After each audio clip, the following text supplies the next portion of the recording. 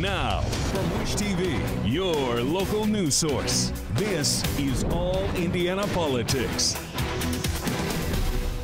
Good morning. Welcome to another edition of All Indiana Politics on this Sunday. We start again this week with the race for Indiana's Secretary of State.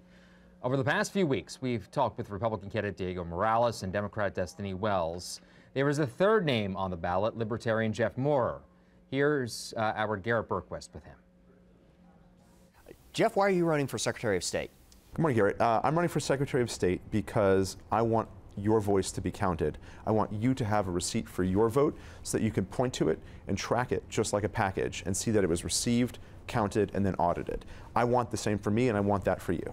So building off of that, do you believe that all of the counties in Indiana should go to a hand-marked paper ballot as most states do? I believe all counties should have a paper backup of some form or another. Currently, we have a VVPAT machine, which basically prints a copy of the vote for the county to keep. But I want you, as the voter, to have your own printed copy that you can take home with you and go online, look it up, and track your vote that way. I've spoken to a couple of Republican strategists, and they've expressed some concern that you might peel off some votes from Diego Morales in particular and effectively hand this election to Destiny Wells. How do you respond to those concerns?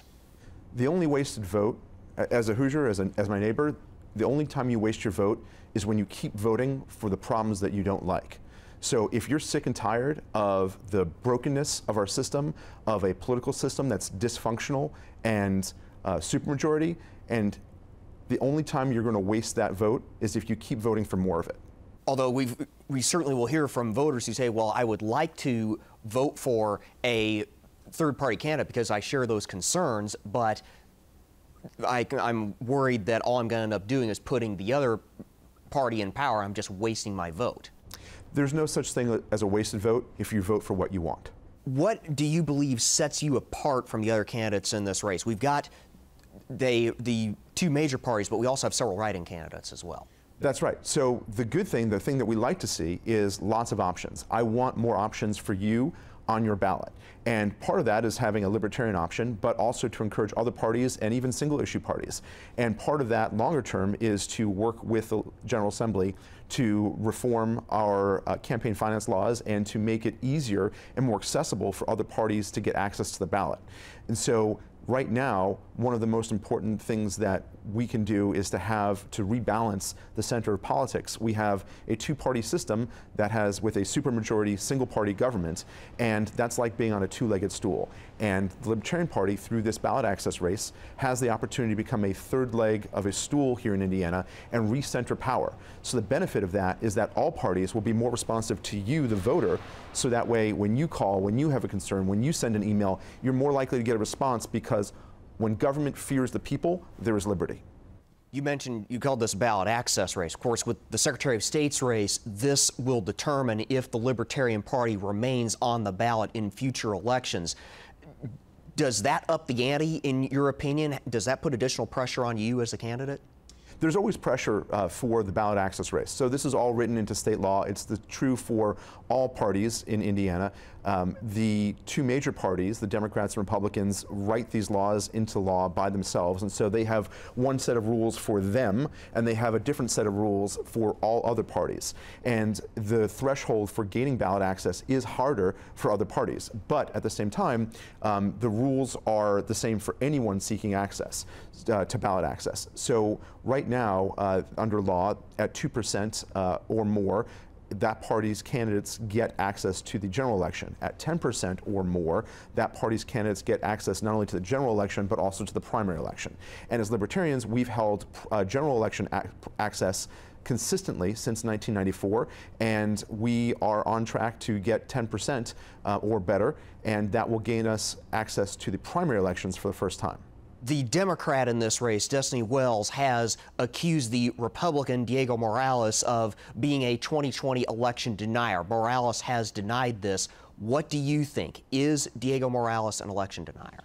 I like to look at the facts, and Diego Morales was interviewed willingly by Steve Bannon back in January of 2022. The video is online, and if you can't find it on Rumble on your own or through Google, then please send a message to my campaign at info@moreforindiana.com, and I'll be happy to send you a link. But In his own words, in this video recording interview with Steve Bannon, Diego Morales says he is a MAGA candidate, he is the America First candidate. And those two things, in common understanding, means that he pledges allegiance to one person and not to a process of election integrity. What do you make of the controversy over Morales' service record in particular? You, Wells, and Morales have all released your military service records in connection with this. Correct. National service is a matter of honor. It's a matter of pride for nearly the 1% of Americans who do participate and do serve in our military. And so when there are questions about that record, it's incumbent upon anyone to come forward and share and document. And so when somebody tries very hard to hide his or her record, it doesn't speak well for why they're doing that. One other question. Wells, for example, has said that the state has a very serious turnout problem. If you are elected, what would you try to do to increase voter turnout? Voter turnout is about voter trust. And voter trust is also about options on the menu. If you go to a restaurant with only one item on the menu and it's nothing you want to eat, would you go to that restaurant?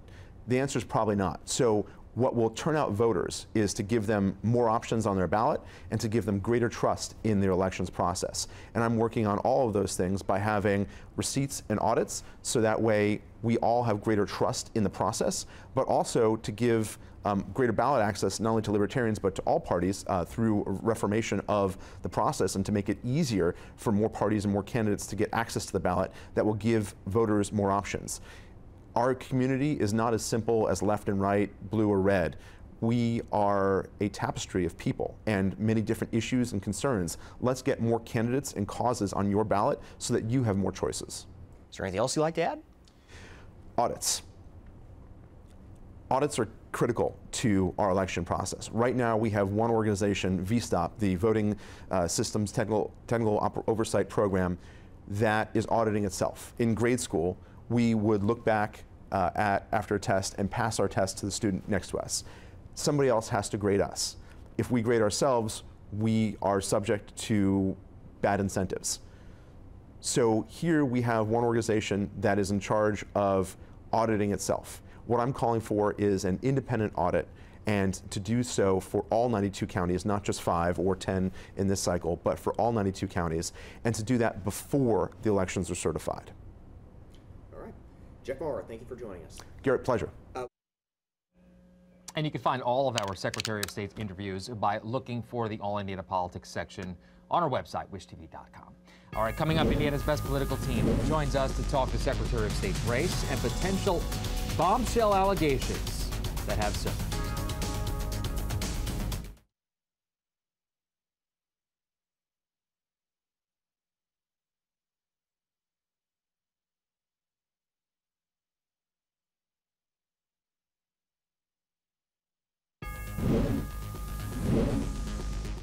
What's that?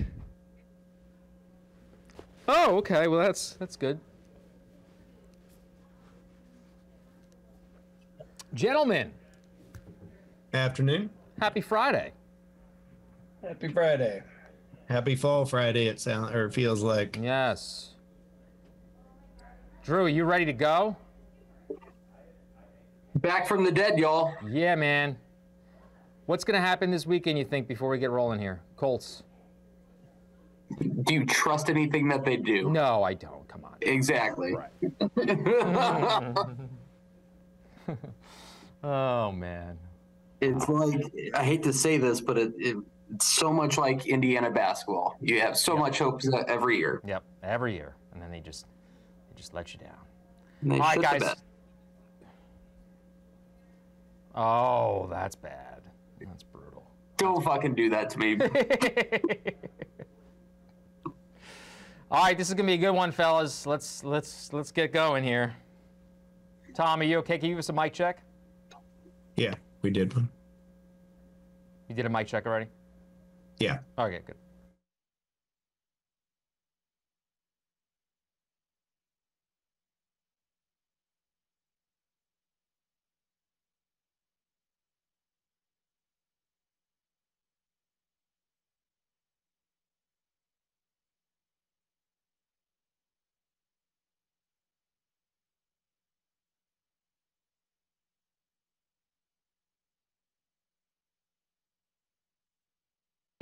Welcome back to All Indiana Politics on this Sunday as we welcome back two members of Indiana's best political team, Democrat Drew Anderson and Republican Tom John. Good to see you both. We have a lot to get to today. We'll start by talking about those allegations that surfaced on Friday. Two women claiming Republican Secretary of State candidate Diego Morales sexually harassed them.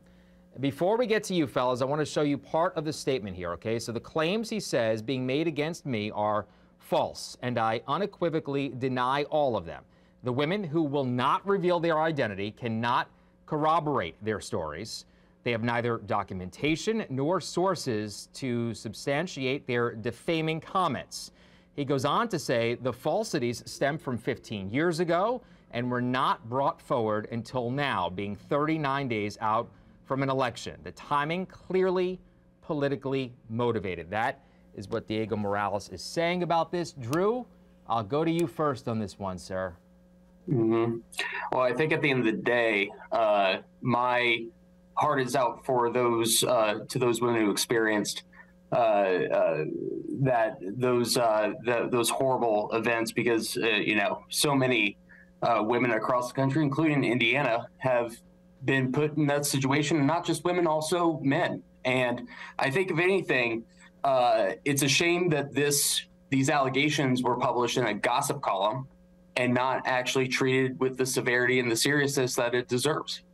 And when it comes to the Diego statement, and when it comes to the whole situation itself, let's learn more. Let's hear more from these women. Let's hope that they are brave enough to come forward and to share their story more and to share their names. And then let's also look at what this means for this race, because this isn't the first time Diego has been in a scandal. And in fact, he's been in one pretty consistently since June. Tom, your reaction? Well, the allegations are extraordinarily troubling. And I think there should be some looking into it and the question too. Obviously, that's what we run into in all these new cases. And that's the troubling thing with them, is you're years later, and who is the authority that's able to do it? But I think it's incumbent upon the Republicans to determine what's going on, and incumbent upon our voters to decide how they feel about it. To Drew's point, does it hurt the credibility that it was part of a gossip sheet? I mean, Abdul Hakim Shabazz, full disclosure, is a good friend of mine. Me too. Long-time reporter in the state, and yes, he approaches things differently, but he's somebody who, in my experience, has tended to be a credible source. And I don't have any details of what was behind all of his reporting, but I think the mere fact that his disclaimer on his cheat sheet is what it is not necessarily something that means it should be dismissed. To Tom's point, Drew, I know Abdul pretty well as well, and I don't think he would be reporting this if he didn't source it and think it was accurate. I mean, I've worked with Abdul for 10 years, and I think at the end of the day, as much as I like him as a person, the fact that he threw this into a column, a gossip column, when he has those disclaimers, shows that he was a little reckless here. But let's put that aside. Let's actually look at who these allegations are against. And it's against someone that uses campaign money to buy new cars for himself, who literally misleads people on his own biography, and at the end of the day, has an extremist agenda that's going to hurt voters and their access to the polls. So, this is who it's about. And let's let these allegations play out, and let media like Wish TV fact check it and corroborate them if it happens. But these allegations are about someone who literally has a long history of fudging the facts, fudging the truth, and fudging who he is. And that should be alarming to any Hoosier voter. Tom, react to those allegations about Diego Morales' past, aside from these allegations.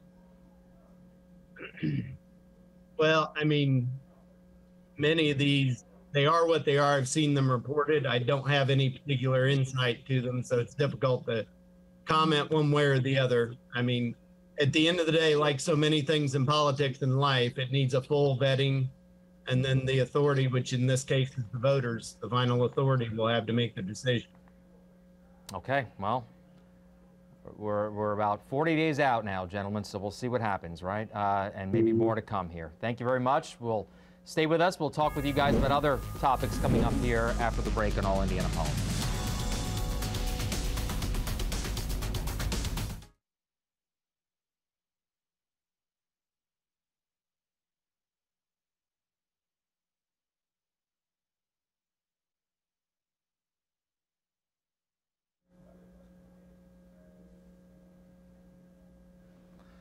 All right, guys. By the way, there seems to be a lot there. It's just, yeah, Phil, and I'm sorry if it looked like I was coming off hard on Abdul, but it's just reckless. Fine. It's reckless. Yeah, I don't like that. Yeah.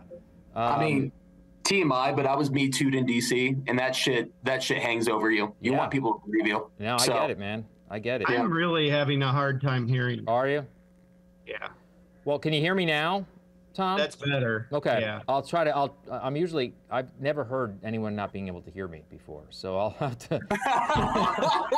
I mean, Phil, I'm New Yorker, so it's kind of hard to. I know, except for my wife when she doesn't want to, hear me. So we're going to talk about Biden here and the Walorski stuff, and we get into. We just open and free here, guys. Whatever we want to talk about. Have fun filleting me about the Biden stuff. No, guys. I don't think. You know what?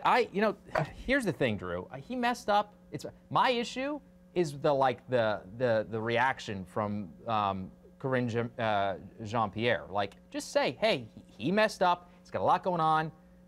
He feels terrible about it. We have the family coming in on Friday. It's then she just kept digging a hole. That was my issue with it. I mean, yeah, between us guys in this room, please. But yeah, that was the horrible response. So yeah. I think at the end of the day, like, he didn't say anything negative about Jackie. No. He just had a slip. Like, come on. And even her brother talked to the New York Post and said, it is what it is. It's fine. He made a mistake. Let's come on.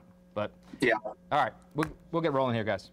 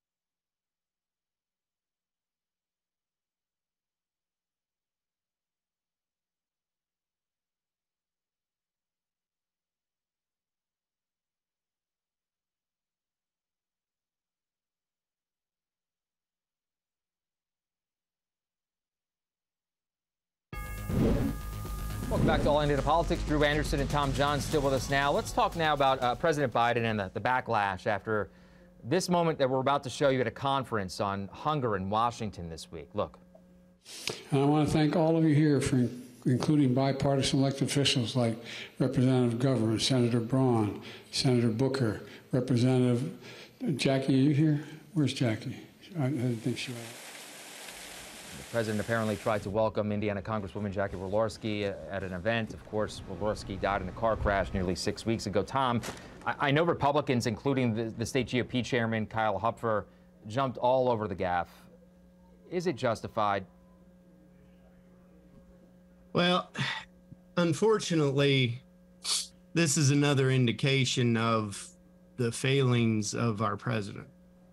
And it should concern you that somebody misses a detail this significant to our state, to our community. You're there to honor this person, and you don't realize why you're honoring him.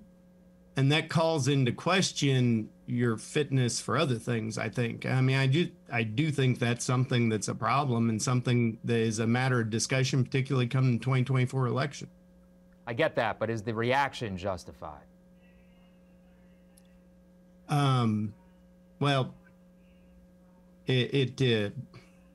So I could not hear what you played just now, unfortunately. Okay, well, so we played the moment that he the misstep. So, you know what, Drew, we'll go to you on this. Your reaction.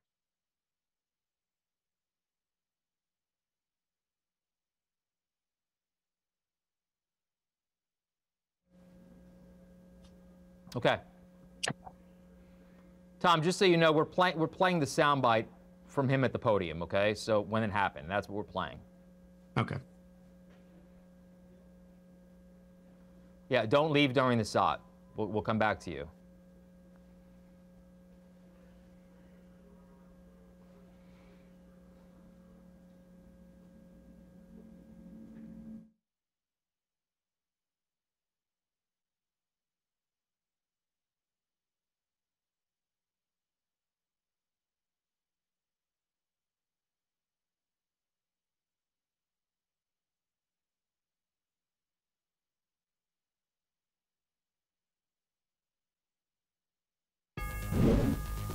Welcome back to All Indiana Politics. Drew Anderson, Tom John still with us. Let's talk now about President Biden and the backlash after this moment at a conference on hunger in Washington this week. Look.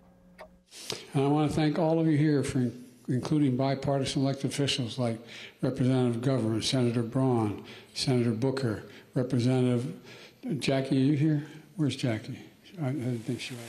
The president apparently tried to welcome Indiana Congresswoman Jackie Walorski at an event. Of course, Walorski died in a car crash nearly 6 weeks ago. Tom, I know Republicans, including the state GOP chairman, Kyle Hupfer, jumped all over the gaffe.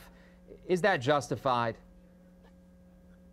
Well, I think it did. It calls into question if you aren't aware of a situation such as somebody's passing who you're attempting to honor, I think it calls into question his mental faculties. And I don't say that lightly, and I don't say it to be, frankly mean. But when you're talking about the person who's the leader of the free world and they have these sorts of repeated gaffes where they're shaking hands with air, where they're welcoming people who have passed, that calls into question for 2024 whether that's somebody that you want to have in the position of President of the United States. So you're okay with some of the reaction from within the Republican Party, even though her own brother said he forgave the president for making the mistake? Well, forgiveness is different than the political discussion of your fitness for duty. As you see in politics oftentimes, I mean, there's a lot of hyperbole that, frankly, I think we'd be better off without, and that's on both sides of the aisle. But hyperbole seems to be what our system now pays attention to, what our voters pay attention to. And we can have the discussion about whether we should be having more historic Lincoln Douglas type political debates, but that's not the world we live in, unfortunately. Drew, your reaction to all of this? I mean, hyperbole, that's the key word, and the Republicans overreacted. I think at the end of the day, Joe Biden made a misstep. He made a gaffe. Joe Biden has a career's worth of gaffes dating all the way back to when he was a first senator. in his late 20s, early 30s. And if we're questioning the mental fitness of him just because he made a slip up, which, by the way, Jackie's husband forgave him, then let's also we're all old enough to remember the fact that Donald Trump tried to claim that Alabama was a part of Georgia. So, come on, let's not be silly here. It was an honest mistake. Let's move on. And let's stop trying to play those low-rung political points that, unfortunately, Kyle Huffner just cannot not take a swing. So that's him. To Tom's point, though, Doug, it seems like these gaffes, we all know that going back, he's even admitted to having them. Is that really a good selling point, though? I mean, well, Phil, you called me Doug. I'm Drew. You know that. But see, there you go. We're talking about gaffes. But I think at the end of the day, Joe Biden has had gaffes his whole career, just like every politician, just like every human. It's very human to make mistakes, especially as innocent mistakes as to accidentally forgetting that someone has tragically passed away when you are running the free country 24/7, and especially the fact at a time where he is monitoring a very strong Category 4 hurricane that wiped out Western Florida. Yeah, he's President of the United States, very busy man. But exactly, I want to get to something else here because I only have so much time. The White House did seem to stumble in its response after seeming to kind of double down on their defense. Wouldn't it have been better from a communication standpoint to say what you're saying now? It was a mistake. He feels terrible. Let's move on. He's got the family coming on Friday. He's apologized. It seemed like it got worse the more they tried to spin it. I think at the end of the day, the press secretary is actually someone who is a friend of mine, and I know her pretty well. Some offices take different directions depending on the situation, and that's the direction they chose. And I'm not going to criticize that because, like I said, they had 20 other things on their plate, so that was their decision. It doesn't, honestly, I think it doesn't change the fact that he didn't say anything negative about the former Congresswoman. Is just a slip up, and I'm not going to criticize their answer on something as innocent as that. Let's talk about more Tom, I'll let you respond to that, the response on all of this from the Democrats. Go ahead, Tom. I think it's telling, frankly, that the White House reacted in the way it did, because if it was simply a mistake, then don't you just move on with it and say it was a mistake, to your point. And I think it's telling that they're sensitized to there are concerns, and I think potentially legitimate concerns about the president's mental faculties. Okay. That answer alone just doesn't hold water for the fact that there was an administration before the Biden administration that literally defended the former president on every lie that he made, including the crowd size of his inauguration. So that is literally the silliest response I've ever heard on this show. Quickly respond. This discussion is going to continue as long as President Biden is president, and the fact is, this is a moment, and people are left to draw from it what they choose. But we're out of time, gentlemen. Good to see you. Enjoy the rest of your Sunday. We'll be right back.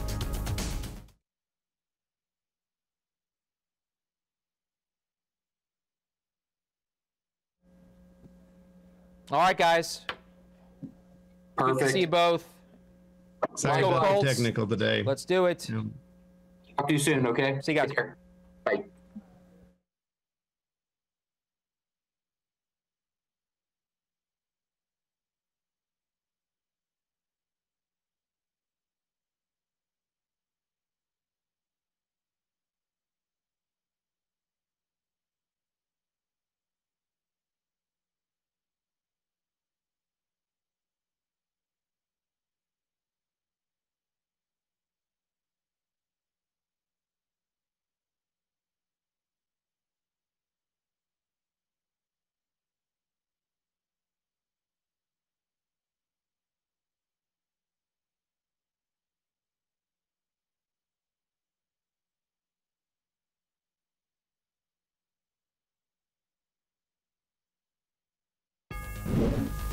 Thank you for joining us for All Indiana Politics this week. We'll see you back here next weekend at 9:30 on Sunday. Have a great rest of your week.